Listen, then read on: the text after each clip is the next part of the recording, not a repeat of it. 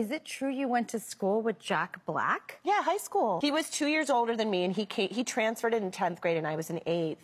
And he was assigned, my drama teacher, Davida, put us together, and he was my improv coach for like an improv competition we did. And he got me into the improv class, and he took me to my first Groundling show, Groundlings Theater, which is where I ended up. I would have never guessed that we can thank Jack Black for Maya Rudolph. I mean, honestly, he was the most inspiring. First of all, you have to understand something about Jack. Jack has been the same person since the day I met him. Really? The exact same person. He's just that guy. He's just special.